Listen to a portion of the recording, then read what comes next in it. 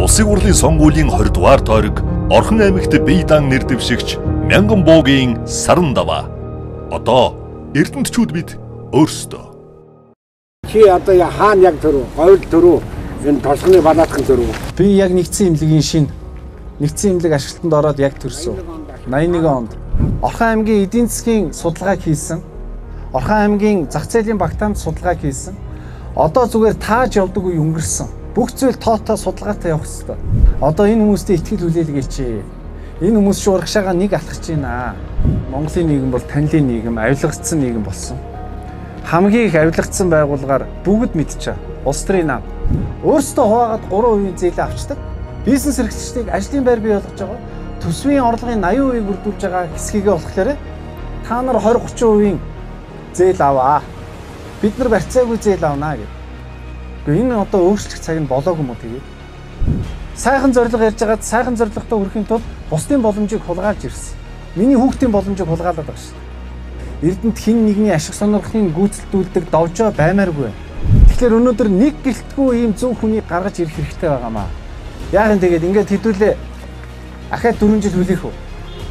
За 2020 оны улсын хурлын сонгуульд бие даан нэр дэвшиж байгаа мянган буугийн Sarandavaa гэж хөө Эрдэнэ дотын унган хөөхт байна. Мянган буутай аавтай Эрдэнэ дотын 35 дугаар Азийн цог хамт ажиллаж байсны хувьд бие даан нэр дэвшиж байгаа энэ хүүг Монголын ард түмэн Эрдэнэ дотынхан минь дэмжээрэй.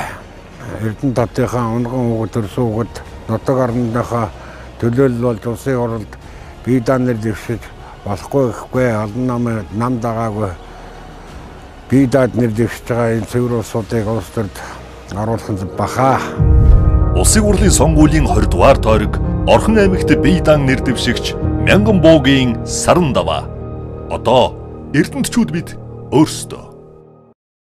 Манай аав югаас мэддэг хүн сууж явах шиг байна. Би бас хараад таньж байна олон жилийн дараа. Өнөөдөр энэ сонгуулиар анх удаага Эрдэнэтийн унган хүүхдүүдийн дундаас гарч ирж байна. Богонд сууж ирээд, машинд сууж ирээд намайг дэмжиж гэж хэлж байгаа юм шиг. Бид нар өмнө хүмүүс ирээд гоё юм ярихлаар хөгжүүлэх байх, туслах байх гэж итгэсэн. 30 жил итгэсэн.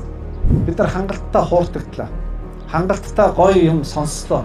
Бидний амьдралыг мэдхгүй хүн хаа нэг тэргээс ирээд өөрчлөе гэдэг ийм зүйл байхгүй.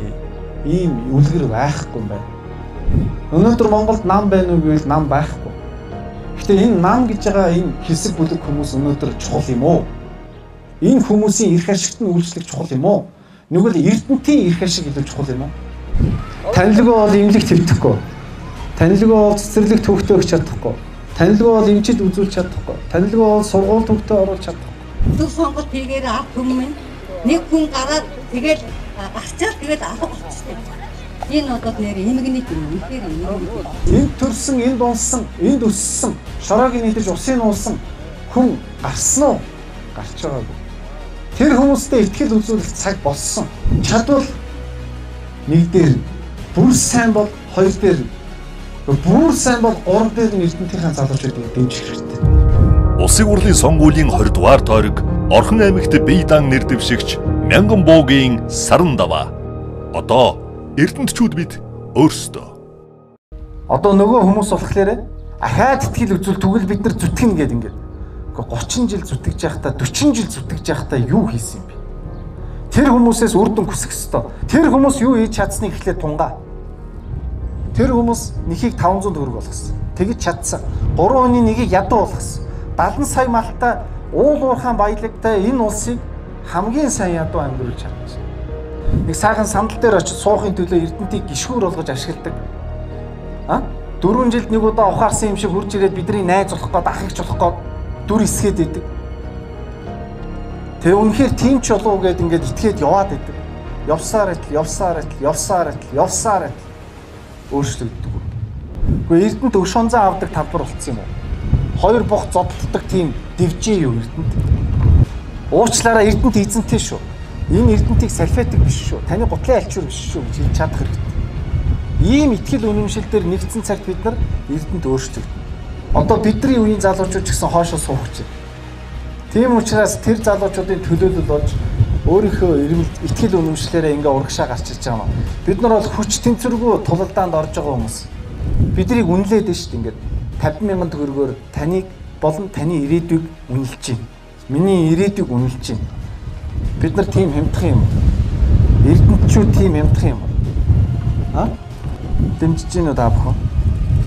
Дэмжиж гин үү? Одоо эрдэнтчүүдийн цаг болсон. Одоо бид нар өөрсдөндөө итгэн. Би өөртөө итгэж байна. Улсын хурлын сонгуулийн 20 дугаар тойрог Орхон аймагт бие даан нэр дэвшигч мянган буугийн Sarandavaa. Одоо эрдэнтчүүд бид өөрсдөө. Баруун талд байгаа энэ цагаан удаг байгаа.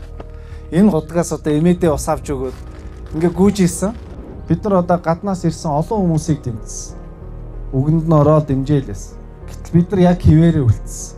Тэр хүмүүс өөрчлөгдөд байна. Тэр та бүхэн өөрчлөх юм уу?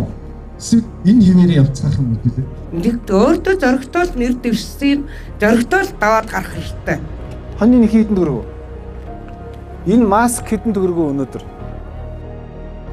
Энэ маскыг хоёр нэхийтэй тэнцүүгээ боддоо. Эрдэнтчүүдийнхээ амьдралыг сайжруулахын төлөө зөв шийдвэр гаргаж чадна гэдэгт итгэлтэй байна. Тэр хүслийг нь хүмүүс үр хөвгттэй намд 20,000 төгрөгөөр үнэлэх гэдэг. Тууштай шиг юу? Зоригтой шиг юу? Их хүчтэй хүн бай. Чигээр яв гэж би захимаар байна. Энэ цаг үеийн эзэн бид нар юм аа. Бид нар Эрдэнтийн хүүхдүүд энэ нутаг усанд та бүхний харж байгаачлаа энэ гудамжинд өсөж тоглосон хүүхдүүд өнөөдөр 90 цент хүрчлээ. 3 хүн дугуйлахын гэсэн 3 хүн дугуйлахад бол ямар ч байсан нэгдүгээртээ би энэ хүүхдийн дэмжин энэ хүүхдийн хүч чадлыг ирнэ. Нэг харцгаал гэж бодож байна да.